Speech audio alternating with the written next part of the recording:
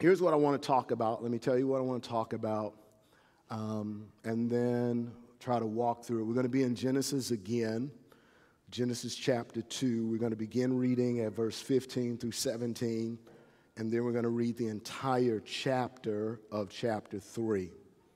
So that's where we're going to be. So just so you know where we're going to be. And for those of you I haven't met, let me exercise my manners that my mama taught me. My name is Deveraux Hubbard, and it's a privilege to have you with us either for the first time online or in person. Pleasure to have you join us and be with us today. And lead pastor here, so I get to share the word, and we'll spend some time in the word. Our goal here is to provide teaching according to the word that can help us to actually live it. That's the goal. Provide teaching in such a way that we can actually live it. We don't just want to know it, right? But we want to be able to live it, want to be able to walk it out. So that's the goal here. So my pace and my rhythm today is, for those of you who are familiar, is going to be more of a teaching pace. Is that okay? Okay, more of a teaching pace. So here's where we are. We're going to be in Genesis 2 and Genesis 3. Here's the topic for today. Guardrails for life, why boundaries matter. Guardrails for life, why boundaries matter. This week, thank you for those of you who prayed with me, prayed for me this past week, had a few days to get away, try to spend some time with God, think about, pray about 2025, what God is saying to us, how God wants to challenge us in 2025. And we went to Kentucky. So to everybody from Kentucky, thank God for you, right? We traveled to Kentucky, traveled to Lexington, Kentucky. And the particular route that we took to Lexington, Kentucky, and then I also took a trip towards Louisville, but that's a whole nother story, right? But the particular route sent us through some areas that were hilly. I wouldn't necessarily say mountains because I've seen mountains, but it was hilly. Anybody ever traveled to Kentucky and seen some of the Kentucky hills, right? The highs and lows, right? Where you're on a hill and you're coming around the tall hills that are mountainous. And as you're coming around those tall hills, you see that dip, right? Where you're going down and you look over and you see it's just green, right? And it was during the trip that I was reminded to be thankful for guardrails, right? Right? When you're traveling on roads like that, you are thankful to God. Like, man, I'm so glad. I hope not to have to use them, right, to get off track where that guardrail got to keep me on track. But I'm thankful to be able to see guardrails, right? They're there to protect us, to guide us, to provide some safety along the path. And I want to suggest on this morning that just like guardrails protect physically, that boundaries in our lives serve a similar purpose.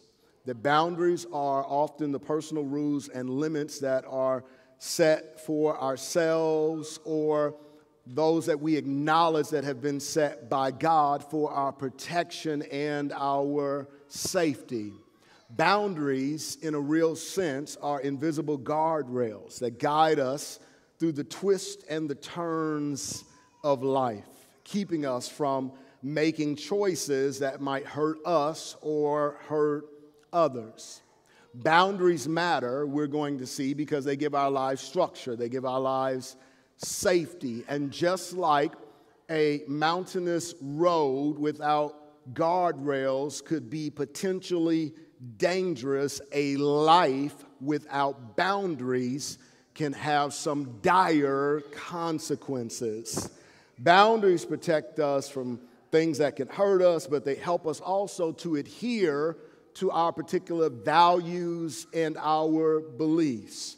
So by setting or embracing boundaries, we can live in a way that will honor God, live in a way that will honor ourselves, and live in a way that will honor others. Boundaries keep us on the right path. They protect us from harm and help us make good choices. So I want to suggest that whether you are 10 or 90, that understanding and respecting boundaries is essential. Regardless of age, understanding and respecting boundaries is essential. So as we explore today, Genesis beginning chapter 2, verses 15 through 17, and then Genesis chapter 3, verses 1 through 24, we'll see that God gave the first human beings boundaries, that he provided boundaries for them. And we'll see as we look through the passage that ignoring boundaries can lead to some serious consequences, but respecting them can help us to stay safe and to live well. So let's listen to the scripture, because I don't want to assume that you are familiar with the biblical story. So Genesis chapter 2, beginning at verse 15, here is the announcement of the boundary that God establishes for humanity. The Lord God took the man and placed him in the Garden of Eden to work it and watch over it. And the Lord God commanded the man, "You are free to eat from any tree of the garden, but you must not eat from the tree of the knowledge of good and evil. For on the day you eat from it, you will certainly die." All right, so pay attention. You can eat from any, right? Somebody say any, right? But you must not eat from one. Can somebody say one? All right. Genesis 3, 1 through 24. Long passage. Again, I don't want to assume that you've heard the story. Now the serpent was the most cunning of all the wild animals that the Lord God had made. He said to the woman, "Did God really say you can't eat from any tree in the garden?" The woman said to the serpent, "We may eat the fruit from the trees in the garden. But about the fruit of the tree in the middle of the garden, God said, you must not eat it or touch it, or you will die." "No, you will certainly not die," the serpent said to the woman. "In fact, God knows that when you eat it, your eyes will be open, and you will be like God, knowing good and evil." The woman saw that the tree was good for food and delightful to look at, and that it was desirable for obtaining wisdom. So she took some of its fruit and ate it. She also gave some to her husband who was with her, and he ate it. Then the eyes of both of them were open, and they knew that they were naked. So they sewed fig leaves together and made coverings for themselves. Then the man and his wife heard the sound of the Lord God walking in the garden at the time of the evening breeze, and they hid from the Lord God among the trees of the garden. So the Lord God called out to the man and said to him, "Where are you?" He said, "I heard you in the garden, and I was afraid because I was naked, so I hid." Then he said, "Who told you that you were naked? Did you eat from the tree that I commanded you not to eat from?" The man replied, "The woman you gave to be with me. I don't know how. She gave me some fruit from the tree, and I ate." So the Lord God asked the woman, "What have you done?" And the woman said, "The serpent deceived me, and I ate." So the Lord God said to the serpent, "Because you have done this, you are cursed more than any livestock and more than any wild animal. You will move on your belly and eat dust all the days of your life. I will put hostility between you and the woman, and between your offspring and her offspring. He will strike your head, and you will strike his heel."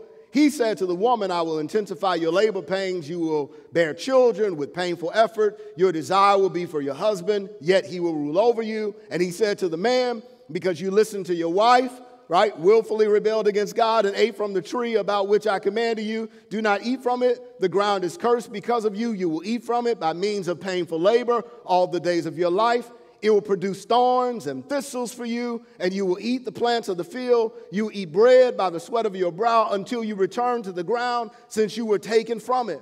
For you are dust, and you will return to dust." The man and his wife Eve, the man named his wife Eve because she was the mother of the living. The Lord God made clothing from skins for the man and his wife, and he clothed them.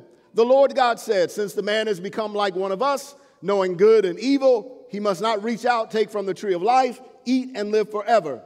So the Lord God sent him away from the Garden of Eden to work the ground from which he was taken. He drove the man out and stationed the cherubim and the flaming, whirling sword east of the Garden of Eden to guard the way of the tree of life. Somebody say, thank God for the word of God. Wow, some good stuff in there. Okay? So here's what I want to do. I want to try to distill down some things that I saw as I read the scripture. I understand as you read the scripture, I only picked out 6 to share. 1, because I thought 10 may be a bit much, right? But you may see other things. I want to highlight 6 things from this passage, 6 reasons that boundaries matter. And I just want to try to pick them up from the passage and then help us to see it and then think about how that potentially could be applied in our lives. So 6 reasons boundaries matter. Here's the first one. Boundaries matter because they have spiritual consequences. Consequences can be good or bad, but boundaries matter because they have spiritual consequences. As we look at Genesis chapter 3, Adam and Eve disobeyed the command of God. And once they disobeyed the command of God, they were aware that something changed. Okay? Right? So imagine a smoke detector going off when it senses smoke. It's loud, it's piercing. The alarm alerts us to the fact that something is wrong. Similarly, when Adam and Eve ate from the tree that God told them not to eat from, it was as though a conscience alert went off on the inside of them. Their conscience was immediately aware that something is different, that something is wrong. There was a warning on the inside of them that was alerting them to the fact that, man, things are going awry. Adam and Eve's internal alarm signaled to them that they had crossed the boundary that God set. Their choice to do what was best in their eyes instead of doing what was best as declared by God had consequences. I'll say that again. Their choice to do what was best in their eyes as opposed to doing what was best according to what God told them had consequences. Immediately, the Bible says they have a sense of guilt and shame, right? Because they knew they crossed the line, right? And some of us know what it's like to have an immediate gut check, right? Immediate gut check when you lie a little, right? That immediate gut check, like, oh, why did I do that? Why did I do that? Right? That immediate gut check, like, ooh, I crossed the line, right? We know it's wrong and we know it has consequences, right? And there's an immediate thing that goes on inside of them. Well, their immediate gut check had this effect spiritually. It caused them to hide from God, right? It had spiritual consequence. They rebelled, crossed the line of the boundary that God has set.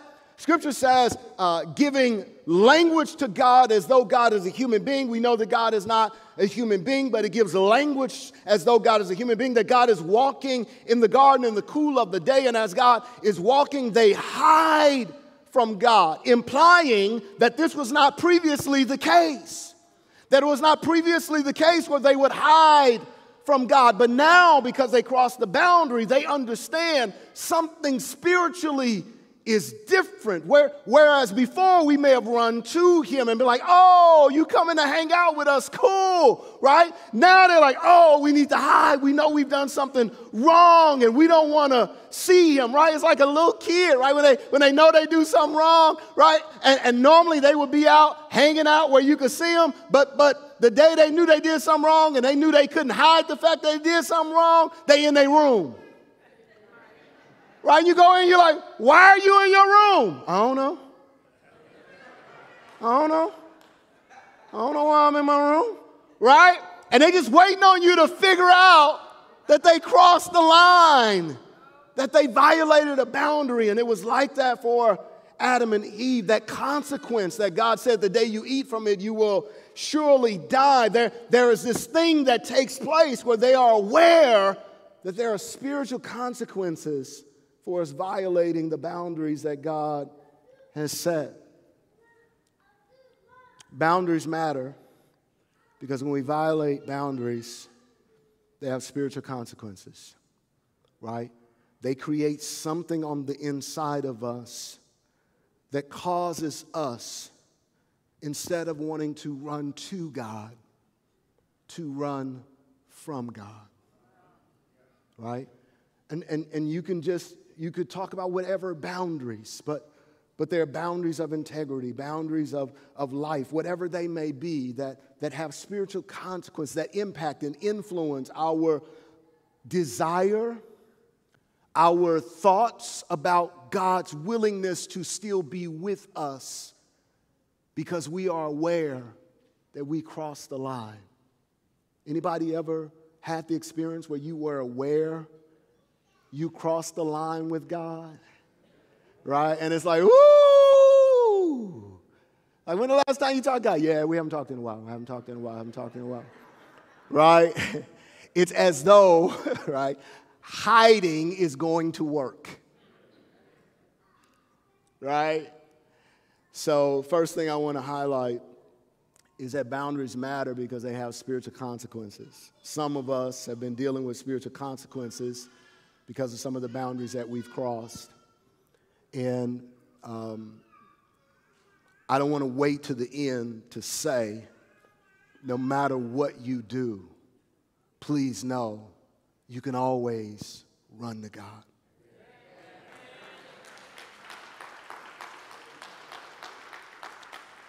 No matter how bad it is, no matter how ugly it is, He already knows. He already knows, right? And here's the thing, right? Because I spend a lot of time on this point, but let me just lean in, right? Here's the thing, right? Because I've done it, right? So context. My nickname as a child was Devil. Context. Some of my uncles forget, and they still to this day call me Devil. That's context to help you understand my pattern of behavior, okay, right? And my mindset sometimes when I would cross the line and boundaries was, oh, okay, I know hiding doesn't work. Maybe if I just fess up, there won't be consequences. How you think that worked? Right? So I say that to say, no matter what you do, run to God, don't hide from God. There's still, all right? So here's reason number 2, boundaries matter. Boundaries matter not only because they have spiritual consequences, boundaries matter because they have emotional consequences. Adam and Eve were initially naked, unashamed, possessing an innocent self-awareness that allowed them to see themselves positively. Their nakedness was pure, untainted, as they had no knowledge that would cause them to view themselves negatively. However, once they crossed the line, violated the boundary that God set, it corrupted their perspective. They became self-conscious about their bodies, viewing their nakedness, which God declared as good, as something shameful. Initially made in the image and likeness of God, and because their identity is rooted in their relationship with God, they have a positive view of themselves. But now that they've crossed the line, the boundary, their view of themselves changes. It's like if you're at a carnival and you go into one of those rooms with mirrors, right? Sometimes you go to a carnival and they have the little mirror area, and you know when you stand and look in the mirror is distorted, right? So you look like body over here, head like that, right? But because you went into the mirror place, you know it's a distorted view of you. It's not accurate, right? Once they crossed the line, here's what happened. They had a distorted view of themselves that affected them emotionally. So now they're carrying shame and guilt. And some of us know what it's like once we cross certain lines to begin to take on a distorted, corrupted view of ourselves. So we no longer see ourselves as good. We see ourselves as dirty. We no longer see ourselves as image bearers in the image of God, but we see ourselves as something wrong with us, that we are now tainted, that we are now messed up, that there's no way that anybody could ever love us or embrace us, right? Because we have this distorted view of ourselves because we've crossed boundaries. It has emotional consequences. And many of us carry that weight all day long, all week long, all month long. Many of us carry that weight for years of the emotional consequences of crossing boundaries and crossing boundaries and crossing boundaries, which give us a distorted view of ourselves. And I just want you to hear this morning that that is the attack of the enemy. The attack of the enemy is to get us to begin to believe that we are not who God created us to be, that we are not image bearers of God. The attack of the enemy is to cause us to see ourselves as separate from God versus to see ourselves in the likeness of God. That's the attack. And because of that attack, we carry those emotional consequences. We carry them into church services. And we carry them into prayer meetings, and we carry them into our marriage, and we carry them into work. We carry them with us day in and day out. Those are the consequences of crossing boundaries or lacking boundaries. See, boundaries matter because they carry with them emotional consequences. Thirdly, boundaries matter. This one got me because they help maintain financial health and stability, or when violated, impacts financial health and creates instability. It's right there. Genesis 3:17. When Adam and Eve disobeyed God, the ground was cursed because of Adam's sin, making it difficult for him to cultivate and produce food. God said, "Cursed is the ground because of you. Through painful toil, you will eat food from it all the days of your life." This meant that Adam would have to toil and struggle to provide for his family, indicating a loss of ease and abundance previously enjoyed in Eden. The curse turned what was once a joyful, fulfilling task into a laborious and challenging struggle.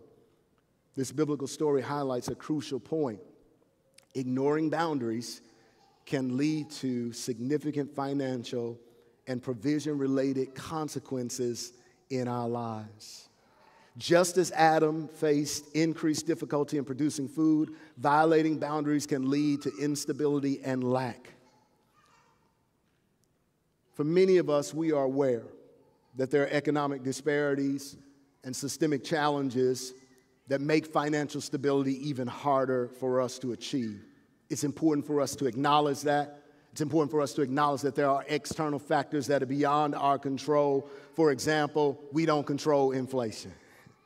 However, there are factors that are within our control that we have to be mindful of. For example, consistently violating the boundary of spending more than we bring in can lead to financial instability, making it harder for us to afford the essential items that we need, like food and housing and health care. The stress that comes because we violate that boundary of extending ourselves and overextending ourselves, or example, poor decisions such as not paying our bills on time, because I was just looking at something on the news where they were talking about Americans would make the choice not to pay their bills so they could take a vacation, right? That they did a survey, and there was a large percentage of Americans who say, man, if I have a choice between paying my bills and taking a vacation, I'm going to put my money towards the vacation. My bills can wait,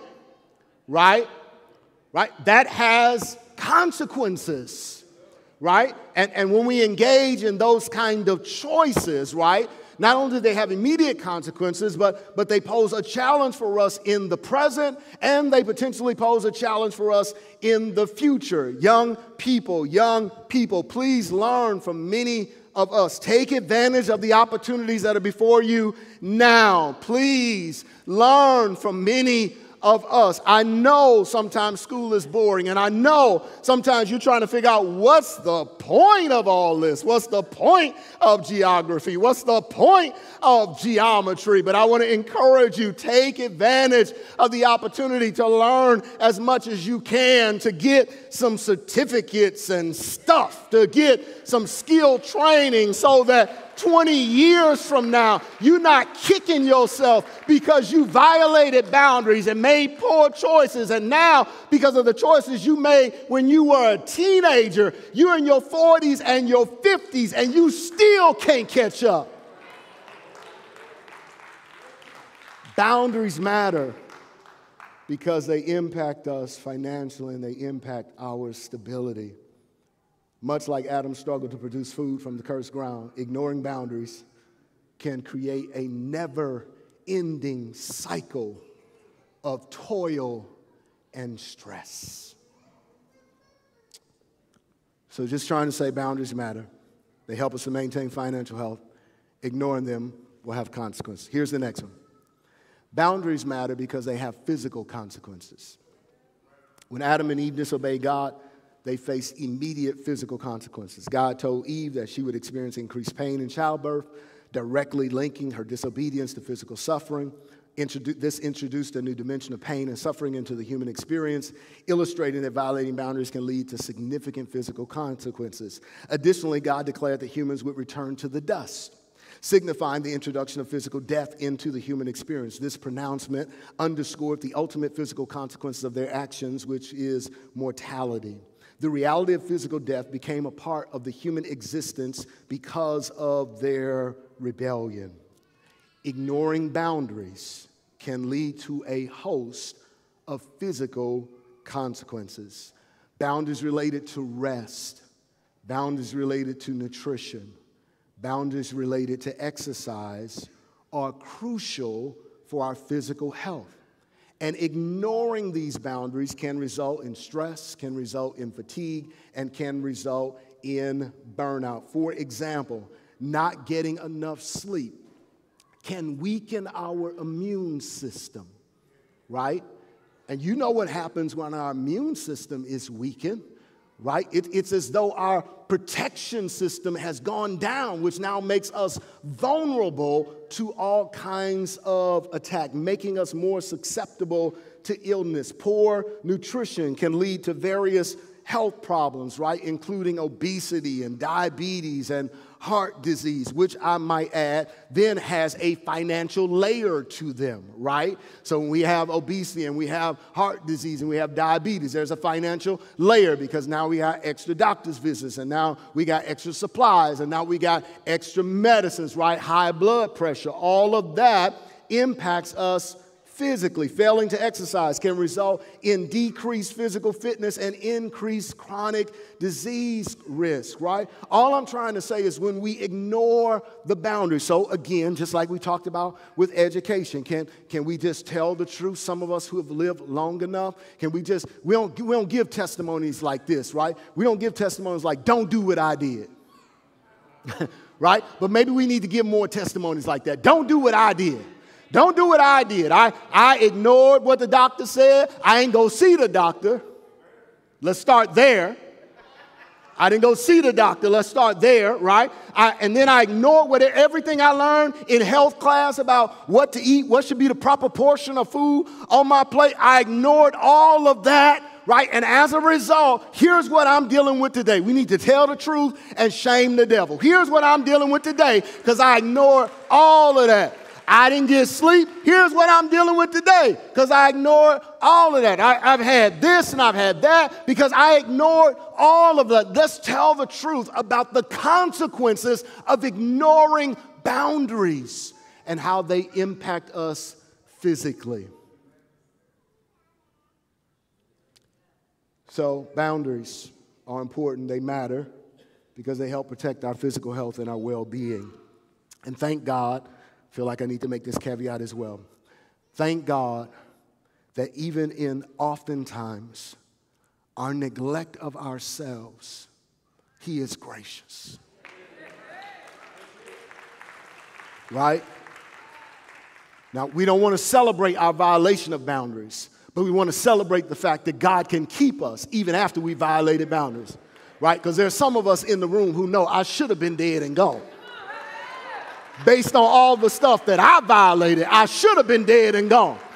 But God, because of His grace, has allowed me to live a little while longer. I want you to know, it's not because I've done right. It's just because God has been so good.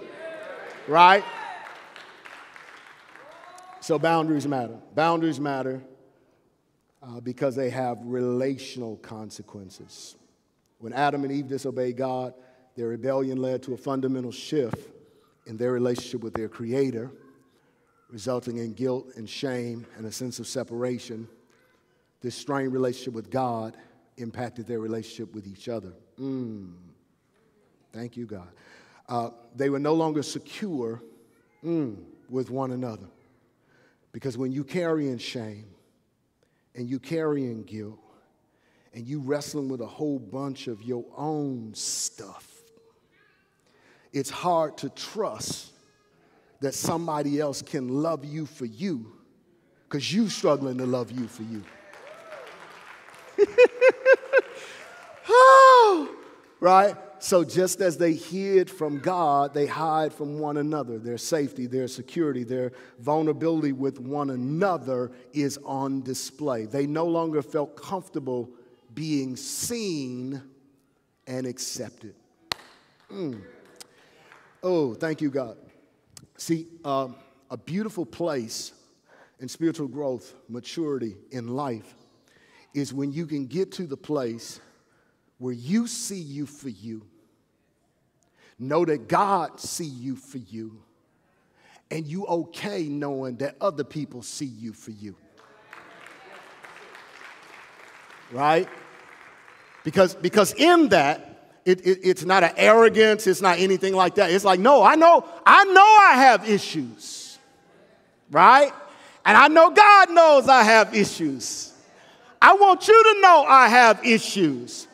But I've gotten to a place where I'm not going to allow my awareness of my issues to cause me to act funny with you. Because they're not your issues, they're my issues. So why would I impose my issues upon you by acting funny with you because they're my issues? No, they're my issues. So because I'm dealing with my issues and I'm not aware of it, then now I start tripping with you. They saw themselves differently, so they saw one another differently.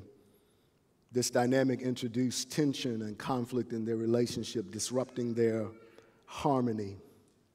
They started to blame, which led to conflict. And blame shifting creates distrust. Because nobody could own their stuff. So this is a side note. This is a side note. This is a side note. Relationally, and I'm not just talking about intimate romantic relationships in general. Sometimes the struggle of relationship is we don't own our stuff. So because you won't own your stuff, sometimes it's hard for me to relate to you. Because I'm not asking you to act like you don't have issues. I'm just asking you to own your stuff. Right? Because if you own, the first step is acknowledging you got a problem. Right? So I just need you to own your stuff. We can work from there. But we at least have to start there. And because they couldn't own their stuff, then it created friction within their relationships. Anybody got some relationships right now like that? Now be careful. Because somebody might be sitting at home thinking, man, I hope they listening because they ain't on their stuff. Be careful. You thinking it's them. They know it's you, right? Be careful. They like, I don't want to start nothing before you get home, but listen in. Right?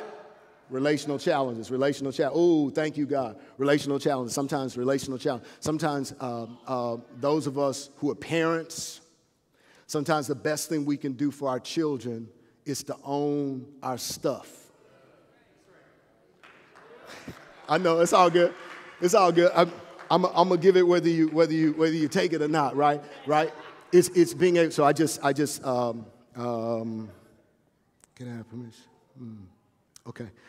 So I just had a conversation with my son, and I won't give the details of the conversation, but here's the conversation with my son.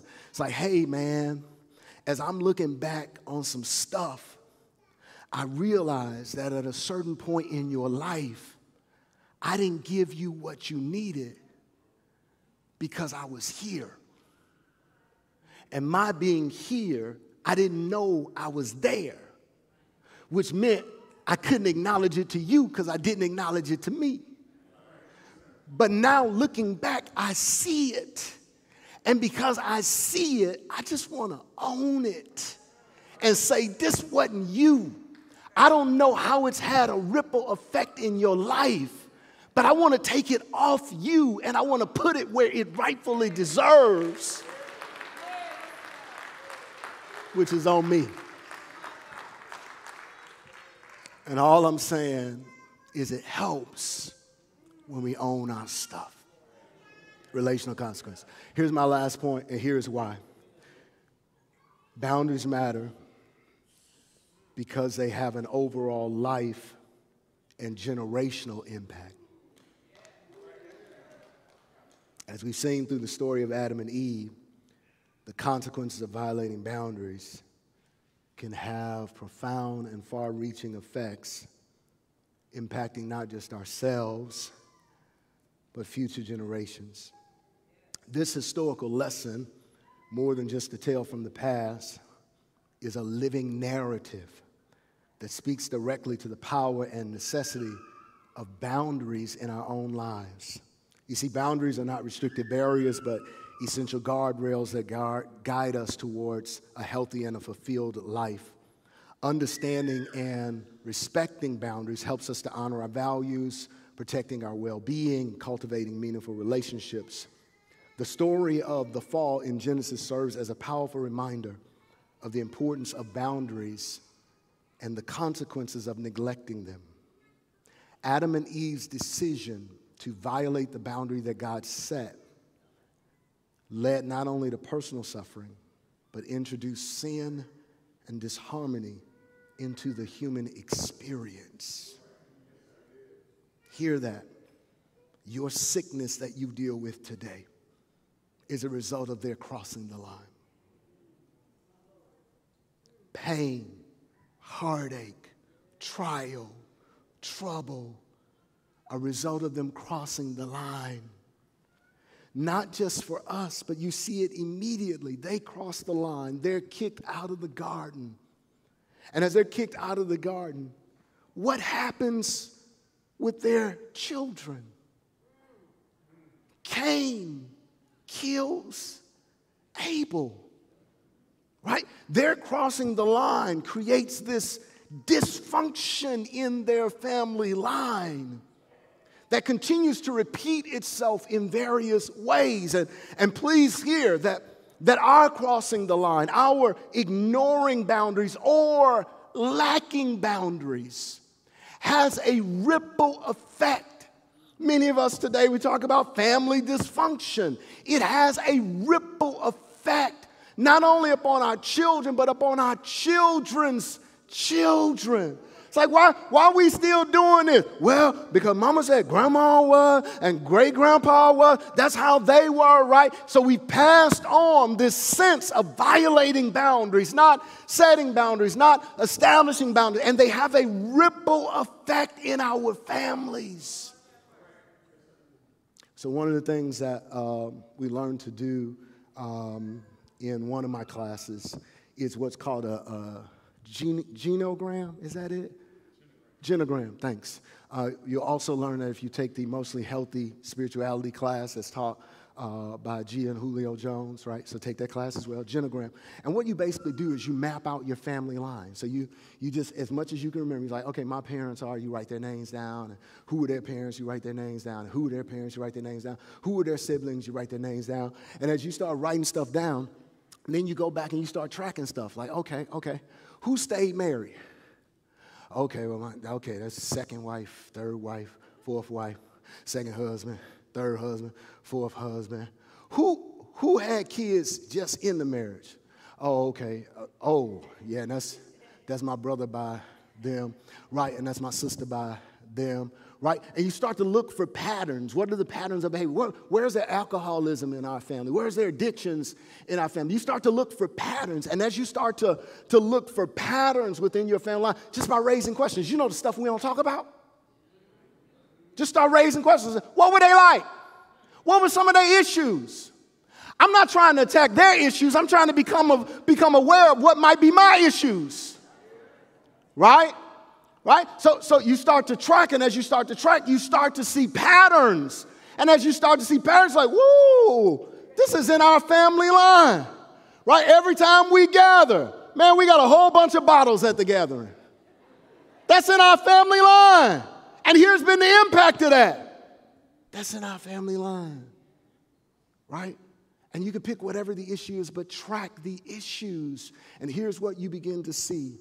The generational impact of people crossing boundaries, right? Now, why do we want to become aware? We want to become aware so we can bring these things to God. And we can say, you know what, God? I don't know about nobody else, but I'm going to set boundaries for me so that this stop right here. When they look back, that's not going to be a part of my lineage, right? That's not going to be a part of my line. It's going to stop right here because by your grace and by your power, we're going to overcome that in the name of Jesus Christ. We're going to overcome that. We're going to overcome that. We ain't leaning into that. I don't have the power to do it in and of myself, but Jesus, I believe you can help me to do it. So we're going to overcome all of that. Now, why would you have that conviction? Because we see in Genesis that even with their failure, even with their crossing of the boundary line, that God intervenes to provide hope and help even in their crossing of the line. Genesis 3:15, there is a promise tucked away in there that even though you got to deal with these consequences, I want you to know that there is a seed that's going to be born. And the seed that's going to be born, he going to crush the enemy's head. There's a seed that's going to be born. We call that seed, his name is Jesus. That seed is going to be born, and he's going to give you victory. God says, I intervene even in the midst of your mess to let you know that there is hope, that even though you violate a boundary, redemption is always available. Salvation is always available. Restoration is always available through Jesus Christ, our Lord. And some of us have to decide, it stops today.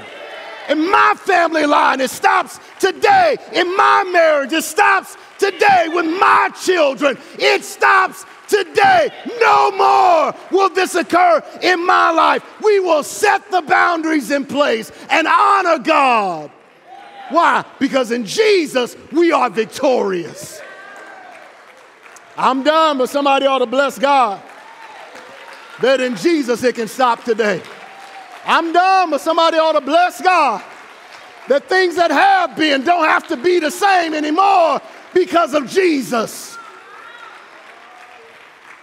But you got to resolve in your head and your heart that boundaries matter. And because boundaries matter, then God help me to put in place the boundaries that are necessary for me to live the life you intended for me to live. The enemy has been robbing my family too long. Dysfunction been going through our line too long. And I want to say to you, you might be 70, it's not too late. If you 80, it's not too late.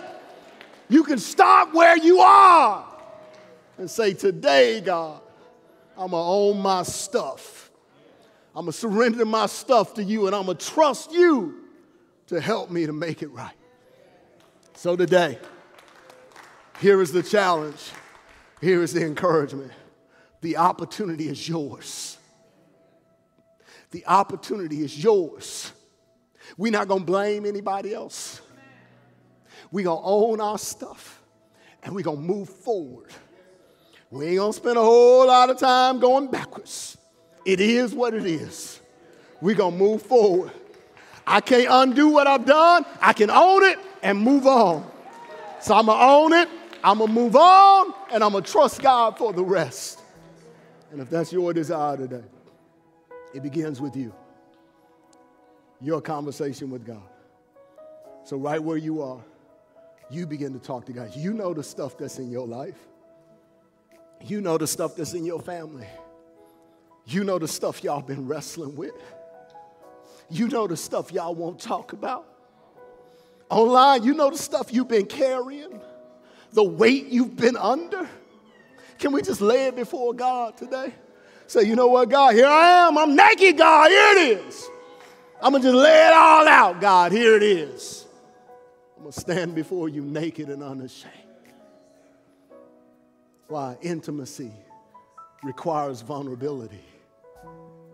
And if we're going to be intimate with God, we have to be willing to be vulnerable with God. Say, God, I know we haven't talked about it, but I just want to talk about it. I want to own it. And say, here it is.